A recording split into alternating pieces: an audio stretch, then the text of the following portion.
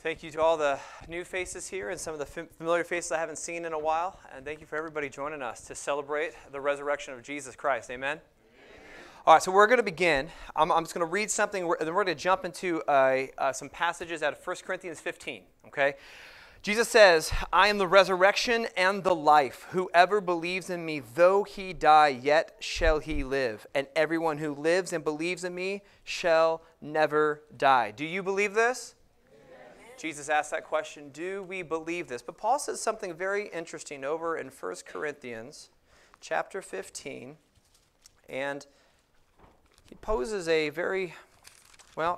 something very important. 1 Corinthians chapter 15, verse 12, it starts here. It says, now if Christ is proclaimed as raised from the dead, how come some of you say that there is no resurrection of the dead? But if there is no resurrection of the dead, then not even Christ has been raised. And if Christ has not been raised, then our preaching is in vain and your faith is in vain. We are even found to be misrepresenting God, which is considered one of the greatest sins in Judaism, to misrepresent God. Because we testified about God that he raised Christ, whom he did not raise, if it is true that the dead are not raised. For if the dead are not raised, not even Christ has been raised. And if Christ has not been raised, your faith is futile, and you are still in your sins.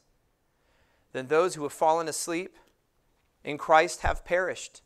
If in Christ we have hope in this life only, we are of all people most to be pitied. Man, that cannot ring any more true. But see, for a lot of people, they question, did Jesus actually rise from the dead? I mean, that's rather supernatural, is it not? I mean, generally when people die, they don't get back up out of the grave. That's reasonable to believe that, right? Because we don't see evidence of people getting back up out of graves. But there comes a situation here, though. If dead people don't get back up, then we of all people should be most pitied, because the entire faith of Christianity is centered around this one guy getting back up from the dead. Our faith is completely, utterly debunked and futile if indeed the resurrection is not true. Everything hinges upon that one event. In fact, the entire narrative of Scripture is pointing to that one event. Jesus says multiple places, all the passages of the Old Testament, the entire Old Testament, it points to me. So if everything is being fulfilled and satisfied in Jesus, and then the guy ends up dead, but he doesn't get back up, then everything falls and ends and stops with him. We must wait another. Because the Bible prophesies in the Old Testament that the Messiah would come, that he would die, that he would spend 3 days in the grave, but then on the third day he would rise again. Even more importantly, Jesus, he put his entire ministry based upon that one fact, that I am going to go and die, and no sign shall be given to the Jewish nation, even though as we've been going through the Gospel of Matthew, Jesus is giving many signs. They kept asking for more. They kept asking for more. They kept asking for more. The writer of John in his Gospel says, there's not enough books in the world to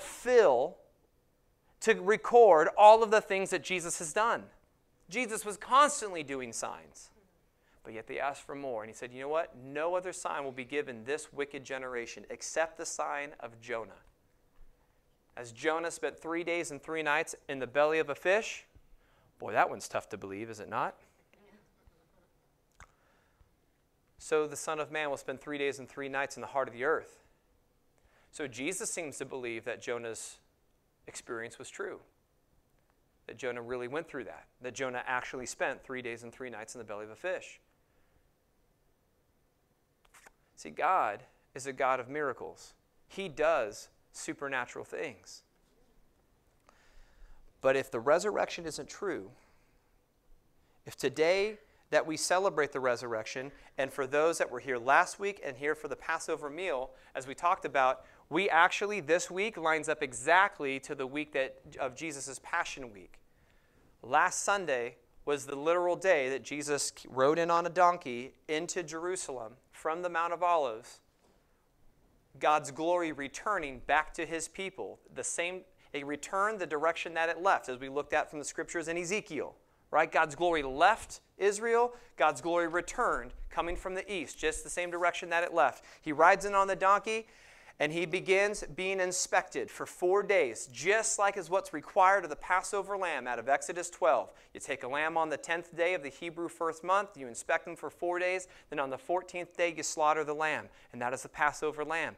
Jesus comes in, and as we went through these past couple messages, Jesus comes in on the donkey. He comes in on the 10th of Nisan, just as a Passover lamb is supposed to be selected, and then he is inspected. He's inspected by Jews. He's brought before Caiaphas, was he not? They find no fault in him.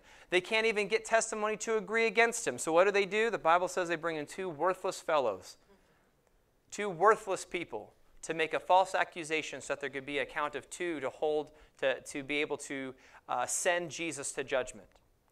But they found really no fault in him. Then they sent him before Herod. They sent him before Pilate, all of which say, we find no fault in this man. God's Passover lamb was inspected for 4 days, and they found no spot or blemish in him.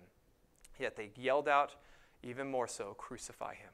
Give us Barabbas. We played on the irony within this. Barabbas is in Hebrew, his name is Barabbas, son of the Father. So catch the irony of what's going on here.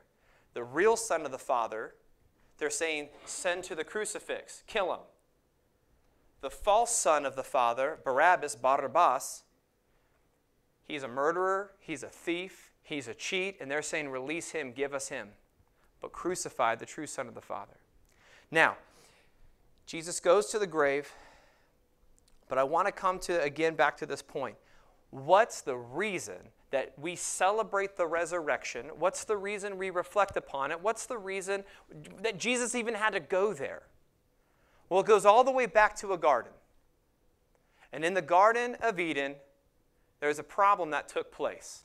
When God made a man and woman in his image, he put them in a garden, and this garden was beautiful. And it was in a state of perfection. There was no evil, there was no sin, there was no wrong there. But the enemy, remember where the enemy first sinned, where Satan first sinned. Where was it, church? He sinned in heaven, right? In the throne room of God. He comes to the garden and he tempts Eve. Now, in tempting Eve, he's also finding a back door to get to Adam.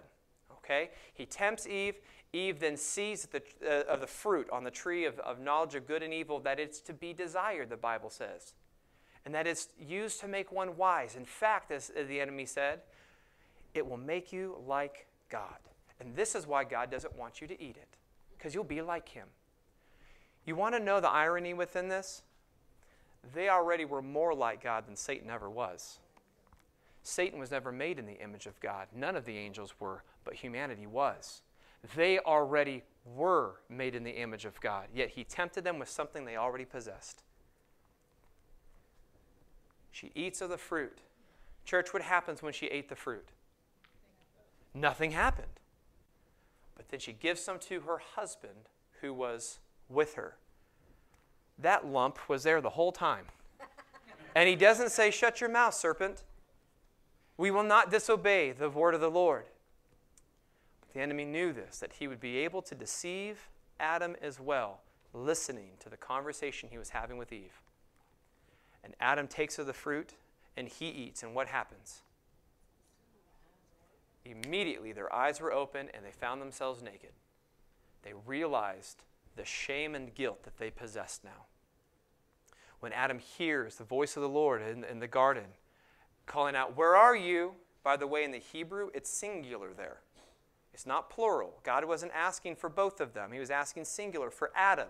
Not because he didn't care about Eve, but there's something in particular the Bible is telling us is going on here. Where are you? And Adam goes and hides himself. They make for themselves clothing made out of fig leaves. Finally, Adam responds to God and says, I was afraid to come to you. Why were you afraid? Well, we're naked. Who told you were naked? Did you eat of the tree that you weren't supposed to eat from? Well, Lord, it's the woman you gave me. She gave it to me. Okay, Eve, is that what happened? Well, it was the serpent. The serpent deceived me. It's really his fault. They started passing the blame, did they not? Not once do you see them say, God, I messed up. I have sinned against you. I've transgressed your command. They don't do that, do they? Instead, they begin casting the blame to one another. Not only that, but notice the indictment Adam does against God. The woman you gave me, God. Really, God, it's your fault. If you didn't give this woman to me, this wouldn't have ever happened. I'll tell you that much, right? It's really her fault.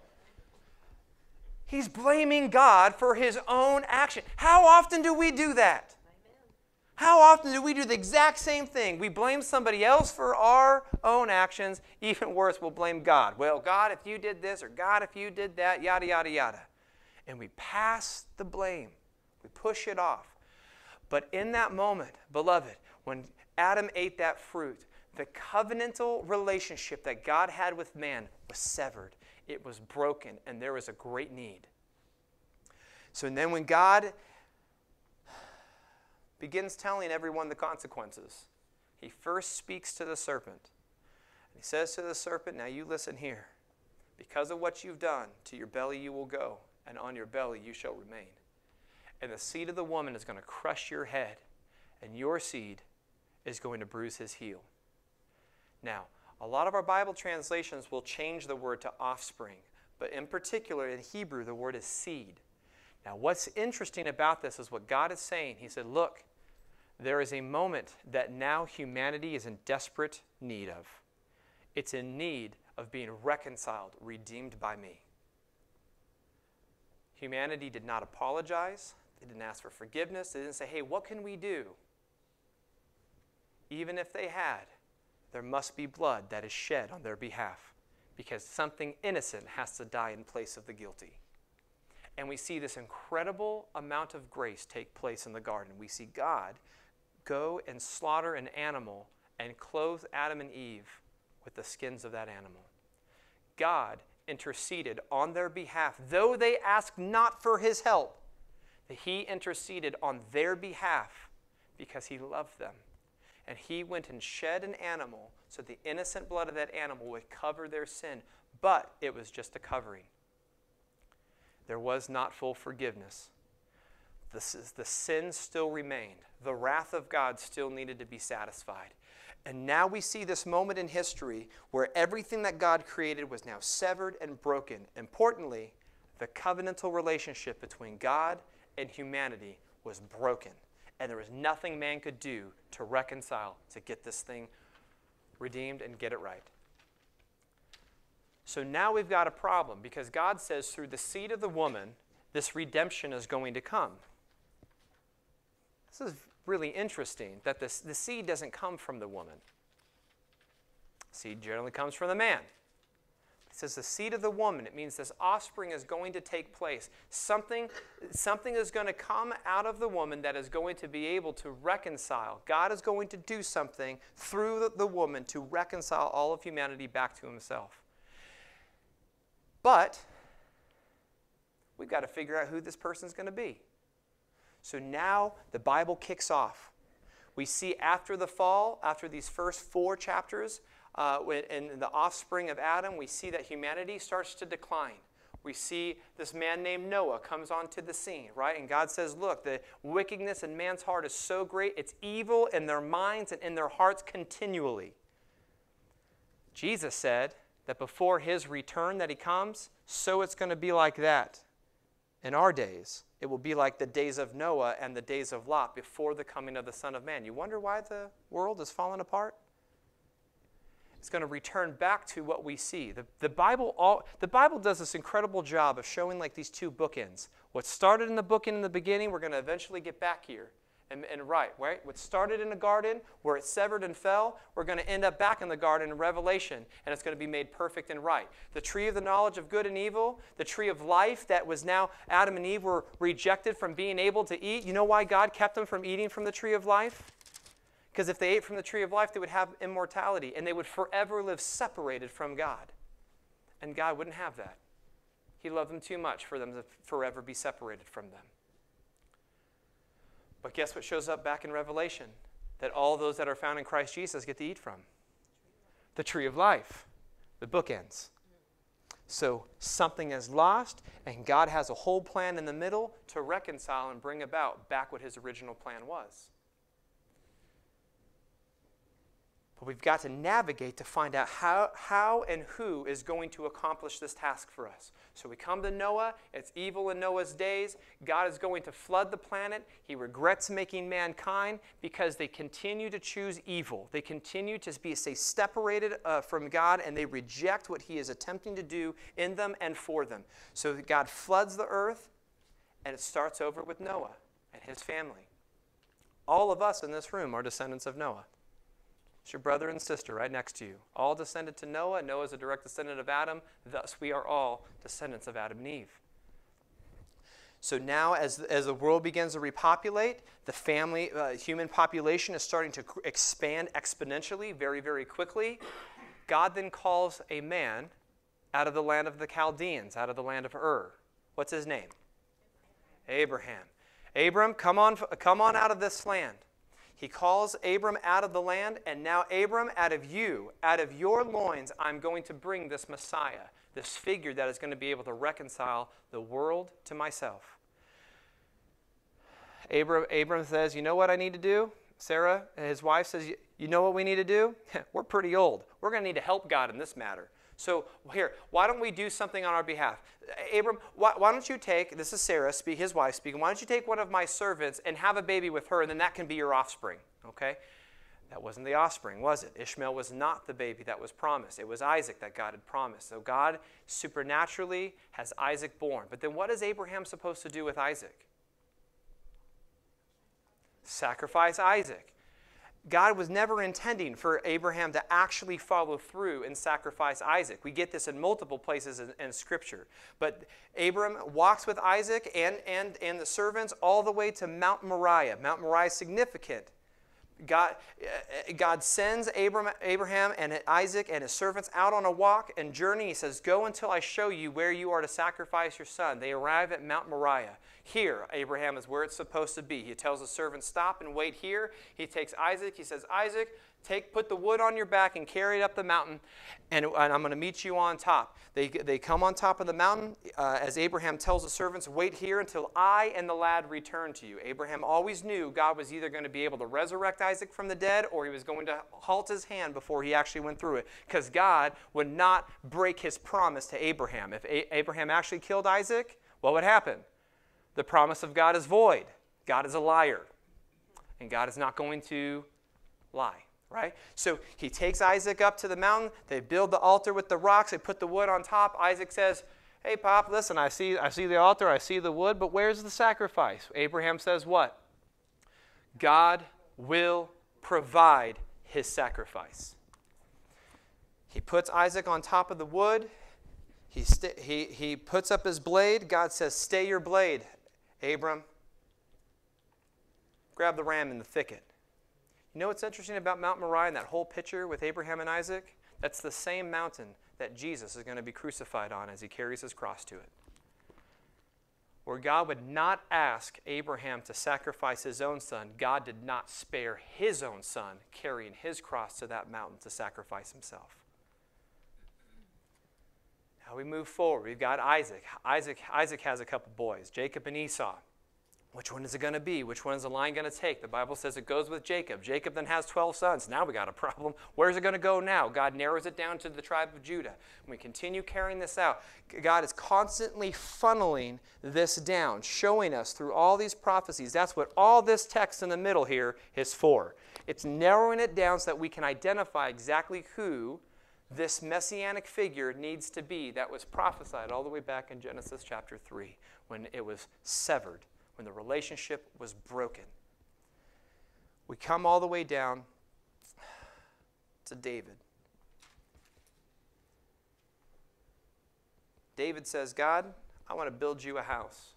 God responds to David and says, David, you can't build me a house, son. There's too much innocent blood on your hands. But I'll tell you what I'll do for you. I'll build you a house. Out of your loins is going to come the Messiah. The one that's been long awaited, the one that's been promised, the one that we've been waiting for, from you it's going to come. And David, overwhelmed with this, can't believe that God would be willing to do something like that through him. David writes a very interesting psalm. One of the psalms that he writes is Psalm 22. He wrote many, but interesting in respect to Psalm 22. The beginning of Psalm 22 says, my God, why have you forsaken me? Did those words sound familiar? So those of you that know your Bible, those exact words Jesus said on the cross. Jesus was pointing back all those around the cross that were there listening. He's like, go back and read your Bible, sons. It talks about me. It says what I was here to do. And if you read through Psalm 22, you will see multiple things in there that Jesus is directly fulfilling right out of Psalm 22. Behold, I can see all of my bones. We're going to get to that, how he went through scourging. The dogs, they wag their tongues around me. That's indicative of, come down off that cross if you really are the Son of God. Let's see if you can really do it. They're mocking him. They're mocking him. It talks about all this right here. They divide my garments, just like what happened. It's all written right there in Psalm 22. David writes this when God blesses David and says, the Messiah will come through your loins. I mean, this is powerful stuff. God is very active and very aware in human history, in our lives, what he is doing. You know what that tells us? What does that tell you and me? It tells us that God is faithful. It tells us that God is capable of not only paying attention to what's going on, but he's capable of interceding in our lives and what's happening. He actually cares about what's going on in your life. In fact, Peter even writes, cast all of your cares upon him because he cares for you. You want to show God, Christian? This is for the Christian. This isn't for the unbeliever. Christian, you want to show God how you love him? It's quite easy. You cast all your junk upon him. That seems pretty silly, does it not? That's not how I work. I get pretty worn out when people keep giving me their burdens. But God says, cast all of these things upon me because why? I care for you. I care for you. You want to show God you care for him? You give him your junk. And we see this example take place in Jesus with the woman at the well, right? The woman at the well has got all this baggage and all this junk. And Jesus is like, hey, look, I've got some living water to free you and deliver you from all of this stuff. Will you drink from the cup that I would give you? Where would I get this living water? It comes from me. I am the well. I am the spring. I am the source of that living water. And we see in John chapter 4, the woman takes of what Jesus has. The Bible says that Jesus was exhausted when he went to that well, but when the woman took of what Jesus had to offer her, his disciples come back with food, and they see him just totally full of energy, filled with life. And they start asking him, did somebody bring him food? Did someone get him something? Where in the world did he get? Where did he get this energy? And he says to his disciples, I eat of food you know nothing of. When we take of the abundant life that Jesus offers to us, when we take that, it invigorates him. When we give him our junk, all of our sins, all of our our chains, our bondage, our depression, our anxiety, all of it, when we give it all to him, it invigorates him because of what it is, what David realized, King David realized after he sinned greatly with Bathsheba and murdered Bathsheba's husband. He said, if it was the blood of bull and goats that you wanted, I would sacrifice thousands. But it is the only sacrifice that you receive, God, is a broken and contrite heart. What does that mean? A heart that recognizes its needs for what God can give them. It's a place of humility. There's nothing I have to bring you, Lord, except my junk. Good, I'll take it. I'll give it. And in return, I'm going to give you my life. I'm going to give you my righteousness. I'm going to give you my goodness. What an incredible exchange. So now we've got David. David in this line. Okay, now it's narrowed down to one. All right, David, where is this going to come? And we see God continually tracking this all the way through these kings. And we finally get down to the New Testament. And we get the genealogy of Joseph and of Mary. We get the genealogy in Matthew and in Luke, one of each of them, to show the lineage all the way back to David and all the way back to Adam. What's the significance of that? Why in the world? Most of the time, when we read our Bibles, we just blow past those genealogies. Like, oh, God, that's boring. Okay, let's get on to the next thing. Who does that? Don't raise your hand. Don't raise your hand. Don't raise your hand. In the genealogies, there is great depth. And especially in Jesus's, it's very fascinating. There's 3 women that show up in Jesus's line, in his lineage. And it's pretty interesting, these women that show up, because the thing that each of them have like in common is they're not Jewish. Some of them have sexual immorality in their life. You know what all three of them have in common? As well as all the men? They're sinners. They're just like you and me. And Jesus comes through their lines. But it's fascinating what takes place as we get to this point. Before Jesus is born, there's this what's called an intertestamental period, a period of a couple hundred years between the book of Malachi and the book of Matthew. We just flip a page, but in history, there's a pretty big lull there, and in that lull, this is a time when it appears God is totally silent on His people. Because prior to this, the reason why God gets silent is Israel refused to worship God the way that God says He was to be worshipped. They refused to give Sabbath rest to the land. So God said, you know what? I'm going to exact an account on you. Because you refuse to repent and you want to stay in your sin, I'm going to take some time back from you. Now to bondage you will go. And Babylon comes in and they defeat them. And they take them back to captivity in Babylon. The irony here again, beloved, is that Abraham was called out of the land of the Chaldeans. You know what that land is? It's Babylon. Because of the refusal to repent, that they wanted to stay in their sins. I will do it my own way. Surely God would never let destruction or disaster come to me. We are God's chosen people. God has placed His temple here in our land. God would never, never allow us to be destroyed. But when we refuse to repent, as the Israelites did, God did allow that destruction to come, and they were taken to captivity for 70 years. Now, there's a whole lot of awesome details within here, and I won't bog us down with all this, because now we get to Jesus. Come back here to the New Testament period. The glory of God left right before God allowed Babylon to come in and destroy them. And the Bible says in Ezekiel said he watched the glory of God leave out of the holies of holies into the holiest place, out of the tabernacle or the temple, out of the temple into the courtyard, out of the courtyard into the city, out of the city, and he kept going east, farther and farther east. His glory departed His people. And now we come to the time of Jesus, when Jesus is born. When Jesus is born, this is such a miraculous event, such a special event, that who showed up to announce this event? The angel, right? And who did he announce it to? A bunch of lowly shepherds. These aren't the elite of the society. These are the lowest rung. This is the lowest rung people. He announces it to shepherds because why? God always comes to the lowly. He rejects the proud and He comes to the lowly. Always, always, always. And He comes and He announces. And you know what the angel announces? Peace and goodwill unto who?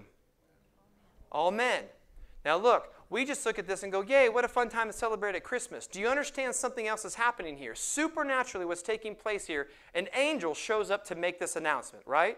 And he says, peace and goodwill unto all men. He's actually acknowledging that a covenant is about to be redeemed. A relationship is about to be redeemed in this little babe here. In this babe, there is something much bigger. That peace and goodwill, it's not going to come just because God is going to say, hey, I'll turn a blind eye to that sin. Don't worry about that. You can just continue on as well. Pretend it didn't happen. No, peace and goodwill be extended unto men because of what this baby is going to do. And this baby grows up. And this baby at around 30 years of age, he is baptized. And as soon as he is baptized, the Father speaks from heaven and says, this is my beloved Son. And what? In whom I am well pleased. Jesus then immediately, led by the Holy Spirit, goes into the wilderness to be tempted. He is tempted. 3 temptations: the lust of the eye, the lust of the flesh, and the pride of life. The things that every single one of us struggle with. Jesus is tempted with those things, and He conquers the enemy by the Word of God. Jesus then enacts about 3.5 years of ministry. And during that time, during that 3.5 years, He performed so many miracles, so many signs, so many acts and demonstrations of God's love towards His people. And we know that it was the Father's love towards His people because why? The writer of Hebrews says that Jesus is the exact imprint of the Father. You want to know who God is? You want to know how God really is? You look at Jesus. You want to know what we should look like? You look at Jesus. think it was Gandhi that was said of him, like, I like Christianity's Jesus, but I don't like his followers. Otherwise, I'd become a Christian. Well, Gandhi, you're looking at the wrong one.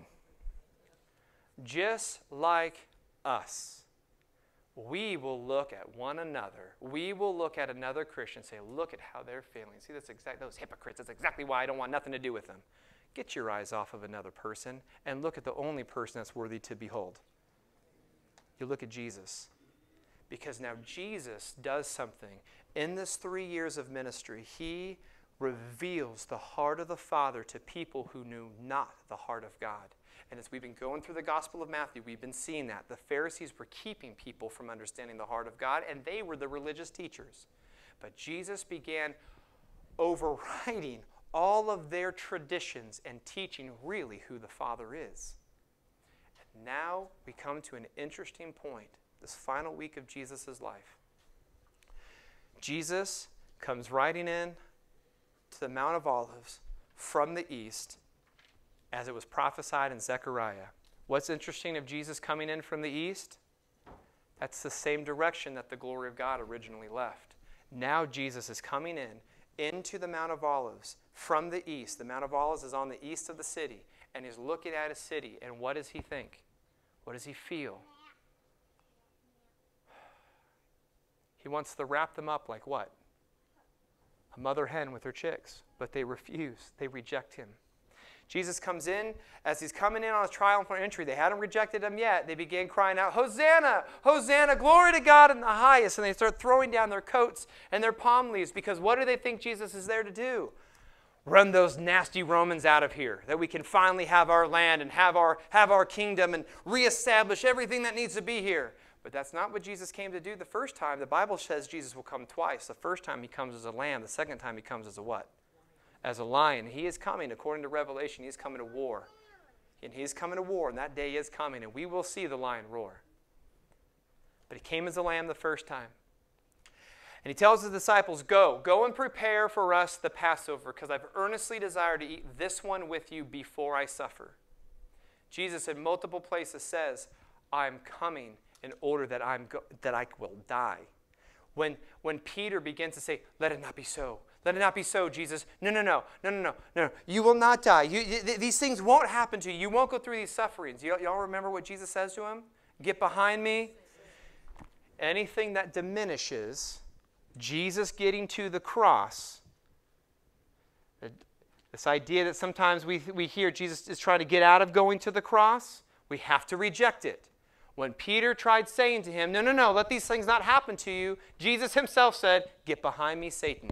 Now look what happens here in relation to Passover. Jesus has Passover with his disciples. Those of us that have been around for a while or that were here on Wednesday, Jesus is instituting communion, the Lord's Supper. This do in remembrance of me. Jesus is betrothing his disciples that night while he's doing Passover. He institutes this betrothal during the Passover. This do in remembrance of me. Christianity, we keep it as, we just do the piece of bread and the cup. We do the Lord's Supper. We do communion. Jesus is actually talking about the whole thing. Do all of Passover in remembrance of me. Because why? As we saw on Wednesday, it all points to Jesus. It all exalts Jesus. It all lifts and raises him up. So Jesus has Passover with his disciples literally on Wednesday night, 1,992 years ago. And then Jesus, the Bible says, then Jesus sings some hymns with his disciples, and he goes out to the Garden of Gethsemane to pray. And Jesus prays for 3 hours the same prayer. Father, my spirit is willing, but my flesh is weak. Let this cup pass from me. Nevertheless, your will be done and not mine. Jesus prays the same prayer for 3 hours, and the disciples keep falling asleep.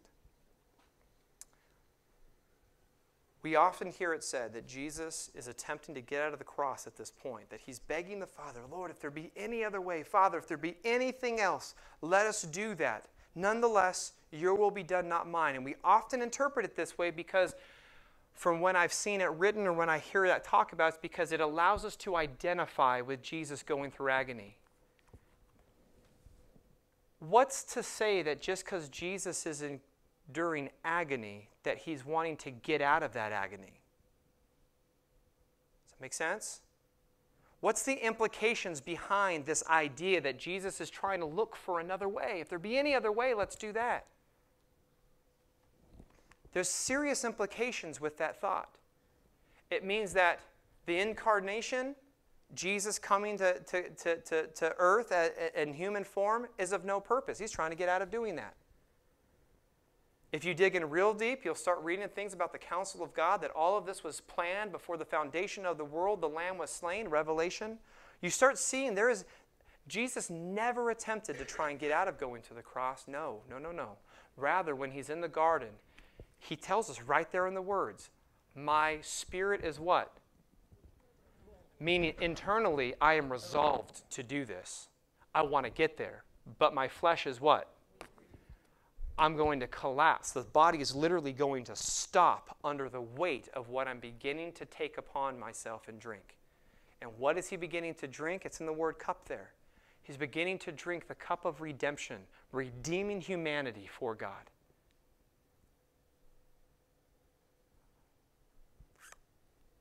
I don't want to be able to relate to God. You understand that? Because that means I've diminished God down to my level. But it's something else entirely when God can relate to me. Does that make sense? And that's exactly what the writer of Hebrews says, that Jesus, our great high priest, in every way and respect was tempted as we are, and so he is able to relate to us. Jesus is praying this prayer, pleading to the Father, Lord, let me get to what I came to do. In fact, John chapter 12 even says, now that my soul is troubled, Jesus is saying this, like, hey, now that I'm going to experience this great anguish, what then shall I say? Father, remove me from this hour, but for this hour is why I came. Father, glorify your name. And the Bible goes on to say, a voice spoke from heaven saying, I have glorified it, and I will glorify it again. Some that heard it thought it was an angel. Others that heard it thought it was simply, they actually did think it was God. But here's what's interesting. Jesus then says, this voice didn't come for my benefit, it came for yours. Because Jesus was already resolved. The Scriptures already knew what he told his disciples multiple times what he was going to do. Now that it came that moment, he's suddenly trying to get out of it. When Peter tries to say to him, let it not happen to you, Jesus says, get behind me, Satan. Your mind's not set on the things of God. You need to get set on the things of God, Peter. Jesus rejects this idea multiple times. Again, the writer of Hebrews says it was the joy set before Jesus to endure the cross. So let's talk about the cross here for a minute. How could Jesus get any joy in doing this? Well, Jesus even makes this comparison to childbirth, talking about the great suffering and agony that he was going to go through. He says, like a mother, when she's in the throes of delivery and all the pain and God that's going on during that time, all those childbirthing pains, she goes through that agony, and she quickly forgets that agony because once the child is born, because she rejoices in a new life brought into the world. So, what's interesting to me is that as mothers often go through that and how horrible that is, many of y'all just have more babies. Like, you forget the agony that you just went through and all the anguish and like, let's do it again. Because why? Because of the joy of what's being received through that agony. Just because Jesus is going through agony, the great joy that he's going to have and the opportunity of extending his forgiveness to you, that you can spend forever with him, he'll go through that agony every day of his life. Because that's the love of Jesus. He's not trying to get out of that anguish or that agony, because there was joy in it and that opportunity that you might receive what he offers you to spend forever with him. Amen. Okay, so Jesus is strengthened by an angel, according to the Gospel of Luke. An angel comes and strengthens him. And he goes and wakes up his disciples, like, come on, you knuckleheads, wake up. The mob's coming now, right? And Peter gets up like, oh, I'm ready now, right? I'm ready, right? The mob comes, and what does he do? pulls out a sword, slashes off an ear. Like, let's go, every one of you, come on, let's do it, right? And what does what does Jesus say to Peter? Put away your sword. Don't you know I can't call legions of angels here? See, Jesus always was capable of getting out of death. But Jesus says, no one takes my life. The Jews didn't take my life. The Romans didn't take my life. Satan didn't take my life. I choose to lay my life down because I have the authority to take it back up again.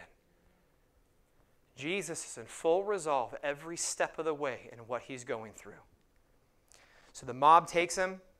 They beat him. They hit him. They put a sack over his head and punch him and say, prophesy. Who hit you? Who hit you? They begin mocking him. He's brought before Caiaphas, like we talked about. He's brought before the Jews. They find no fault in him, so they have to get worthless men to make false accusations against him in order that they can accuse him of some sort of blasphemy.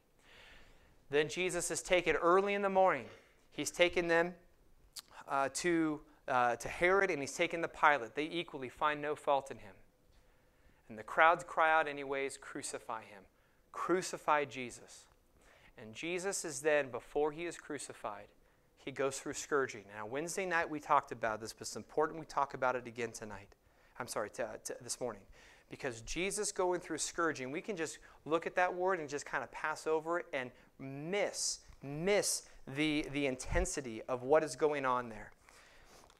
When somebody is scourged, it's the Romans perfected torture, by the way. I mean, they were exceptionally good at it. They would do things that would keep you alive, just barely, just so they can keep torturing you. So the way the scourging worked is you were typically stripped down naked and you were tied to a post. And then they would take this whip, and this whip, at the end of the whip, it would finger out, it would branch out, and then at the end, in those additional fringes, those additional fingers, they would embed iron, pieces of stone, pieces of bone. And they would throw that thing into the back of whoever they were scourging, and then they would rip it out. And you can imagine the stone and the bone and the iron going deep into the skin and ripping it off. The whole intention, again, was to inflict as much pain in you as possible without you dying. And people often would die just from the shock of scourging. And Jesus' back is completely ripped off. I want to read us something. Behold, my servant shall act wisely. He shall be high and lifted up and shall be exalted. As many were astonished at you, his appearance was so marred beyond human resemblance, and his form beyond that of the children of mankind. So shall he sprinkle many nations. Kings shall shut their mouths because of him. For that which he has been told them, they see, and that which they have not heard, they understand. Jesus, as Isaiah is talking about here, is fulfilling this passage, that he is going to go through a beating where he won't even look human anymore. Those fingers on that whip would come around, would catch his face, it would catch his neck, it would catch his arms, it would catch his thighs, it would catch everything. He was beaten so bad, he didn't even look human anymore. People would hide their face when they saw him because it was just so gory, it was so tough to see. How many have seen The Passion of the Christ? Okay, that's a very small glimpse of what Jesus actually went through. They did a great job in showing what that whole process looks like going through that. Jesus would have looked worse, and he would have been naked, totally humiliated going through this. Isaiah goes on to say, but by his stripes we are healed. Jesus joyfully going through the scourging, as he takes this beating, by his stripes we are healed. In the Hebrew, it's really more in the singular. By his stripe we are healed. Because if there was even a sliver of skin to be able to differentiate between the marks in his back, they could have used the plural word for stripes. But his back was basically one big gaping hole. It was ripped off. This is why in Psalm 22, as we mentioned, as Jesus is affixed to the cross, he's like, I can look down and I can see my bones. How can you see bones unless everything that protecting the bone is ripped away? No wonder Jesus, when he's taking his cross and he's carrying that heavy wooden cross against a bare open back, he's falling and collapsing under it. He has no strength of the shock his body just went through, let alone the pain of something raw like wood rubbing against the raw flesh. And yet it was the joy set before Jesus to endure this.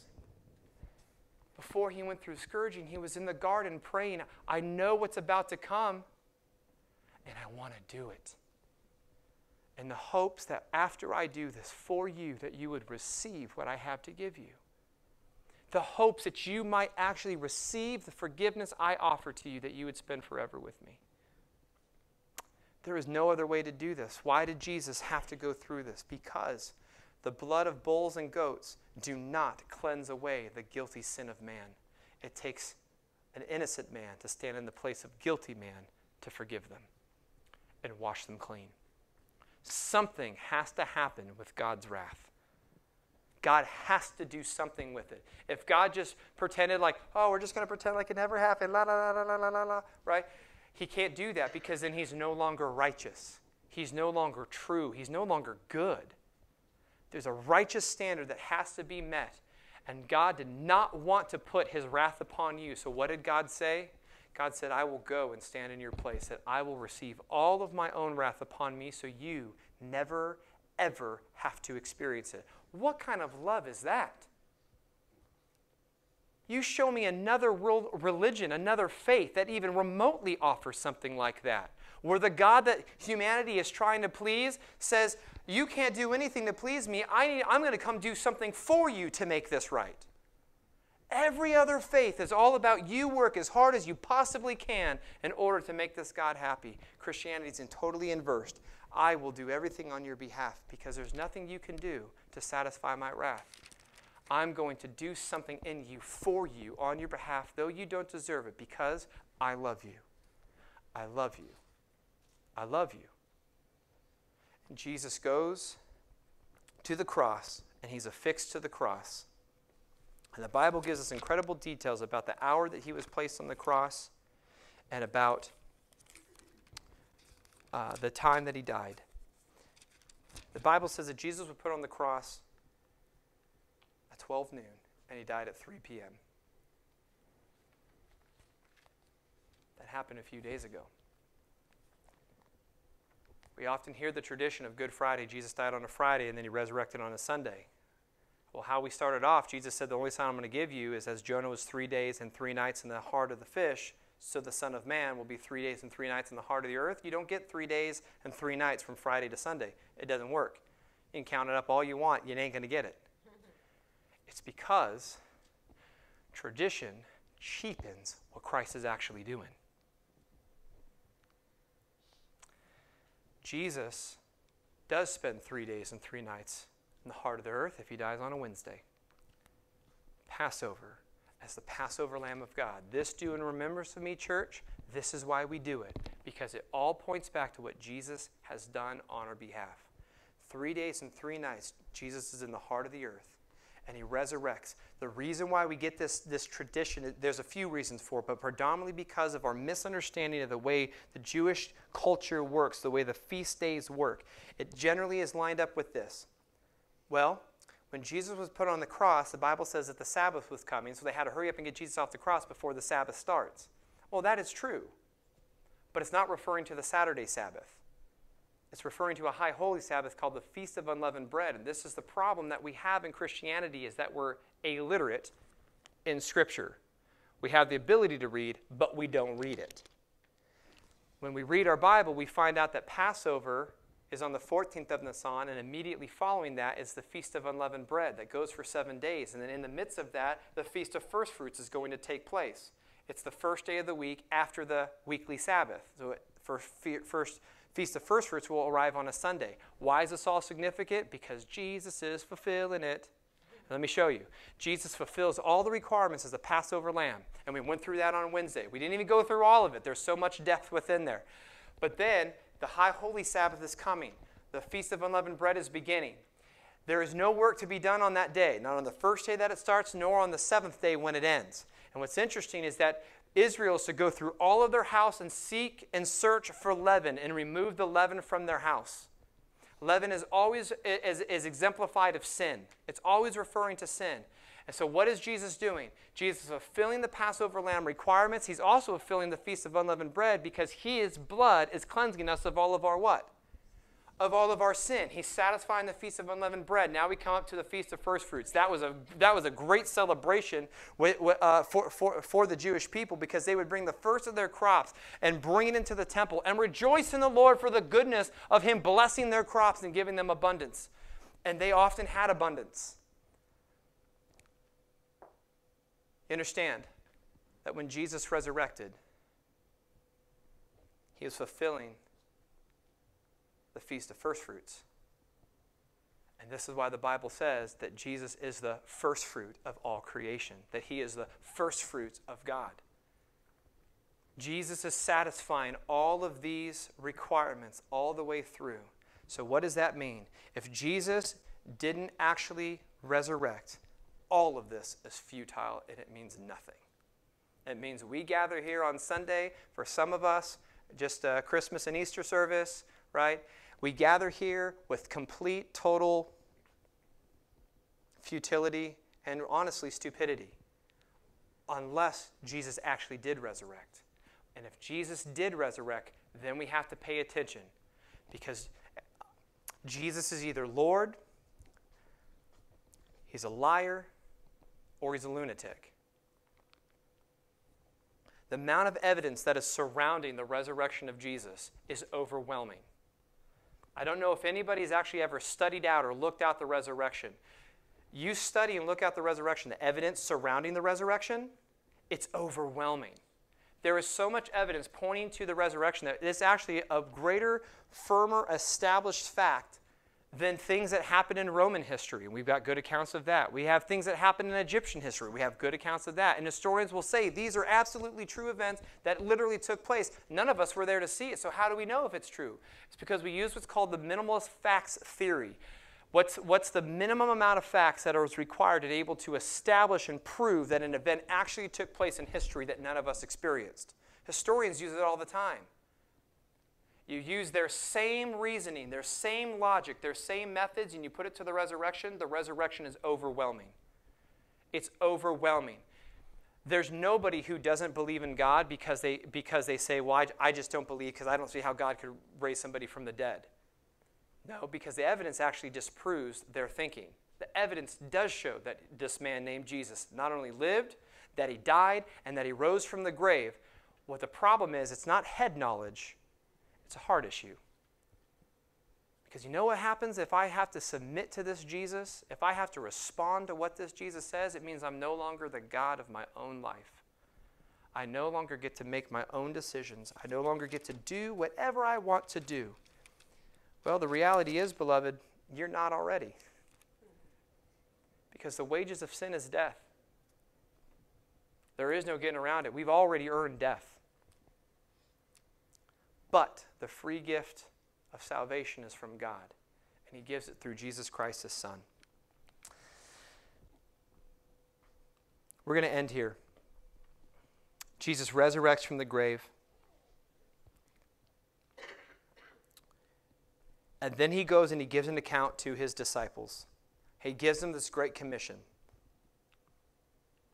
It says, now the 11 disciples went to Galilee to the mountain to which Jesus had directed them. And when they saw him, they worshipped him, but some still doubted. And Jesus came and said to them, all authority in heaven and on earth has been given to me. Go, therefore, and make disciples of all nations, baptizing them in the name of the Father and of the Son and of the Holy Spirit, teaching them to observe all that I have commanded you. And behold, I am with you always to the end of the age. So, beloved, what does the resurrection mean to us? To the Christian, this is what it means.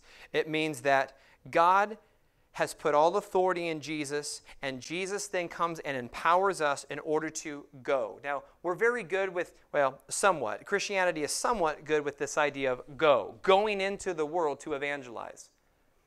But that is just a command. The command is to go. So every single one of us have a responsibility to go into our respective workplaces, our schools, or whatever. Any of us that want to claim Jesus as our Savior, our get out of hell card, right? If that's just all Jesus is to you, I don't think you're a believer yet. But if Jesus is truly your Lord, and He's changed something in your life, and He's working within you, you can tell you're a different man and woman than you were 10 years ago, 5 years ago, a year ago. If you're not actively improving, you need to ask yourself, what's going on within me? Jesus says go, it's a command, but then He gives the imperative. Go to do what? To make disciples. Beloved, this is where we're failing, church. This is where we're failing. We've got to make disciples. That means teaching them the things concerning God. The biblical illiterate rate and illiterate rate in Christianity is vast. That falls on nobody's shoulders except our own. All of us that claim Jesus to be our Savior and Lord, that's our fault. And we got to take that by the reins and say, what? I'm going to listen to my risen Savior, and I'm going to go, and I'm going to teach. I'm going to make disciples. And baptizing them in the name of the Father, the Son, and the Holy Spirit. This is something very interesting that Jesus says, because in the Greek, this word name, it's in the singular, but yet there's three people. The Father, the Son, and the Holy Spirit, because Jesus Himself is identifying that it is a triune God. And here it is again, this imperative. Teach them to observe all that I have commanded you. And behold, I am with you always to the end of the age. To the Christian, that's our decree. That's our command. This is what the risen Jesus has told us to go and do. To the unsaved, I don't know if there's anybody in here that's unsaved, but to the unsaved, none of this applies. To the unsaved, it's still only death that is awaiting you. Jesus says, I've come to bring you life and that you might have life abundantly. We have gone through the general summary of the Bible, working us through what was severed in the garden, what happened in the garden, this great chasm that now separated God and man. Notice Jesus was found in a garden doing what? Not failing. Not saying, try and get me another way, God. But pleading to the Father, give me the strength to get to where I need to go in order that I can reconcile and fix what Adam lost. That I can bring all man unto myself, that they can spend with me forever in eternity, if and only if they repent of their sins and receive me as their Savior and Lord. And this is what Jesus came to offer. Life. And that you might have life more abundantly. Let's pray. Father, we come before you. We thank you for the depth of your word. We thank you for the expression of your heart. We thank you that you don't leave anything unreasonable. Everything you do is rational. There's explanation. There's purpose. There's understanding behind it. Father, I pray if there's anybody in here that has not given their heart to you, that has not given their life to you, that today would be the day of their salvation, that they would hear you pricking their heart, that they would feel you tugging at their heart, saying, respond and give your heart to me, give your life to me. Let me take the bondage. Let me take the chains. Let me take the burdens. Let me have all of that. And in return, let me give you my life. Let me give you my righteousness. Let me make you a new creature, a new person. If that is you today, pray this with me. And it's not the prayer that saves you, it's your heart. It's in responding in your heart to Jesus that saves you. But you can pray something like this. Father, thank you for sending Jesus. Jesus, thank you for coming and dying in my place. I believe that you were buried after you were crucified.